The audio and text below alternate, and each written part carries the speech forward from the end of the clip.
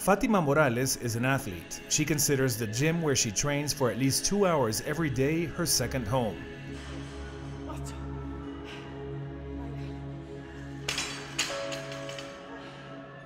Every day she lifts weights, does cardio, cycles on stationary bikes as she hones her talents as a triathlete. The strict regime includes CrossFit training, a sometimes grueling combination of resistance and cardiovascular exercise that puts a lot of stress on the heart, the muscles, every part of the body. For Fatima, this type of exercise comes as second nature. Her training partner, Cristian Espinosa, is also a CrossFit enthusiast. They met at the gym and began training together years ago. La conocí entrenando CrossFit y la veía como una chica atlética que le echaba muchísimas ganas a todo lo que hacía, el ejercicio. Muchas veces la corregía. Bueno, yo voy un poco más de tiempo entrenando que ella, unos 2 años más. Y simplemente un día, después del entrenamiento, fuimos a desayunar junto con otro amigo, con Fátima, y nos planteó esto de participar en el reto Ironman que se realiza en nuestro país.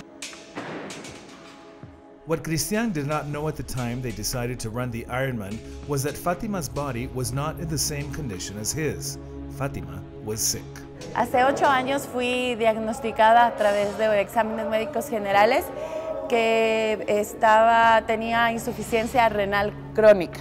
Estaba ya en estadio 5, mis riñones, mi función renal estaba a un 33%.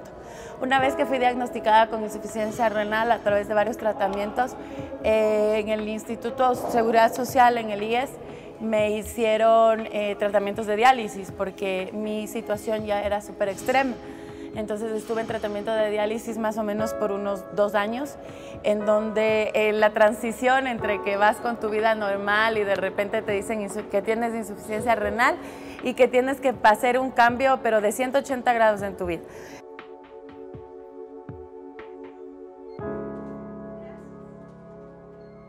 After all other treatment options had been exhausted, she submitted to a last resort procedure.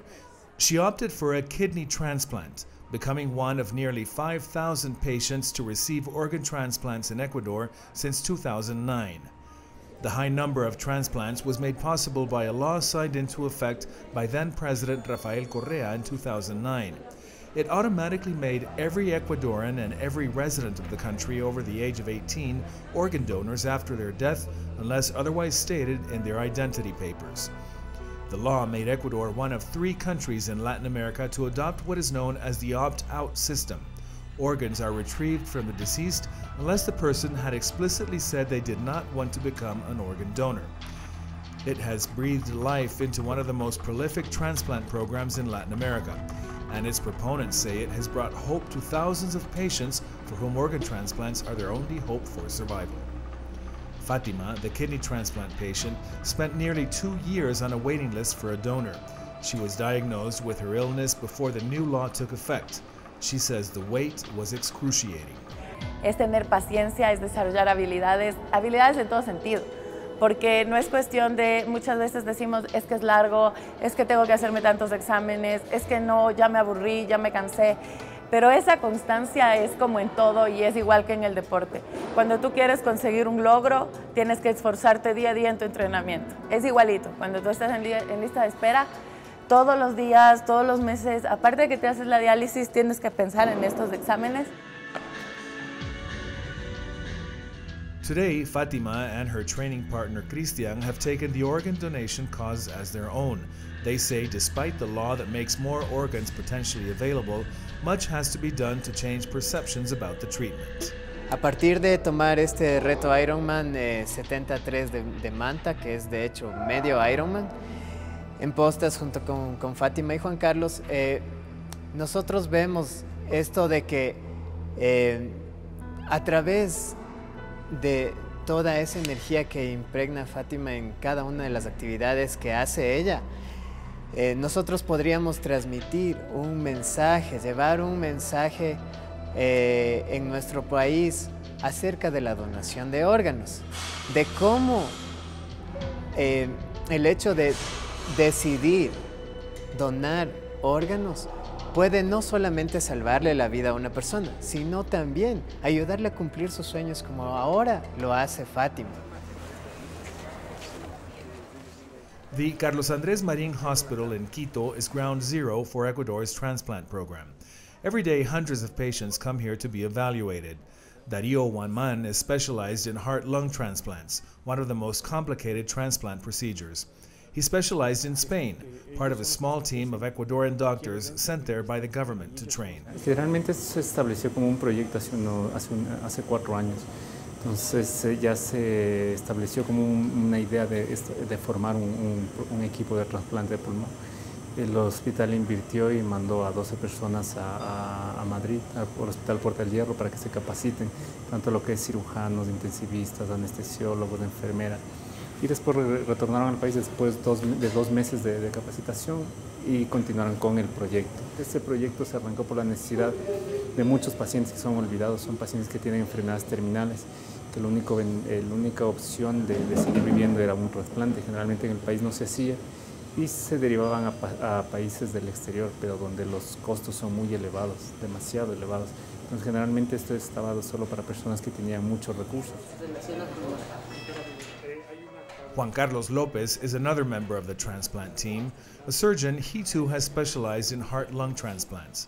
He says in a country like Ecuador that has limited resources, even the relatively expensive transplant treatments end up being cheaper for the public health system in the long run. La cirugía como tal puede llegar a un costo de $250,000.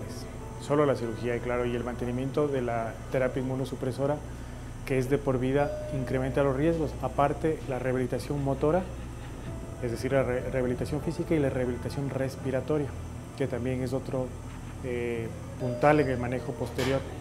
Entonces, pero relacionando, como te decía, los costos en base al estado previo de la paciente, en donde tenía hospitalizaciones prolongadas, cada ciertos tiempos, unos 3 o 4 meses, presentaban necesidad de hospitalizarse con requerimiento de antibióticos, terapia de oxígeno, muchas veces ventilación mecánica.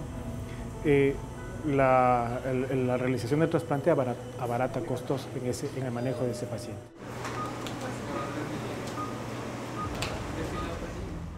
Ecuador's public health system guarantees free access to medical care for everyone. The country's constitution requires an investment of 4% of GDP in public health. But critics of the transplant program say the very nature of the procedures, which require extensive post-surgical care, might mean the poorest patients, those who live in rural areas, might be discriminated against when being evaluated for a potential organ transplant. Doctors in the program say they do have to take socioeconomic factors into consideration when evaluating potential candidates for transplants. Antes de ponerle en lista de espera a un paciente, se debe hacer un estudio también, aparte del médico clínico, un estudio social, ¿sí? En donde el ambiente social influye muchísimo. Si una persona no tiene la capacidad de manejar esto, tanto la medicación, ser estricto en esto, los cuidados que representa el cuidar el órgano trasplantado, no entra en lista de espera. Porque en el trasplante pulmonar, por ejemplo, el riesgo de infecciones es más alto que en el trasplante de otros órganos. Entonces, si viven en condiciones de hacinamiento, en donde pueden pulular gérmenes que son fácilmente adquiridos con el aire ambiente, entonces también es otro factor para que no pueda ser enlistada para optar por el trasplante. Even so, the fact that public institutions are even taking on a transplant program improves chances of survival for thousands of people who potentially might need new organs. El trasplante pulmonar se lo hizo en una institución pública, ¿sí? Es el segundo país a nivel de Latinoamérica que se hace este tipo de trasplantes en entidades públicas. Todas las demás lo hacen en entidades privadas, en donde existe un costo muy alto. Entonces, claro, se lo hizo en un hospital de la Seguridad Social, pero también los pacientes que no son afiliados al seguro tienen la opción a través de una red nacional de salud pública que lo implementó el Ministerio de Salud. Todo ciudadano que tenga la necesidad puede optar por un trasplante, o sea, no está discriminando en ese sentido. But for people like Fátima Morales, even the existence of a public transplant program bolstered by a law that makes more organs available for donation literally meant the difference between life and death. For many, just knowing there is a possibility of treatment makes life-threatening illnesses easier to face.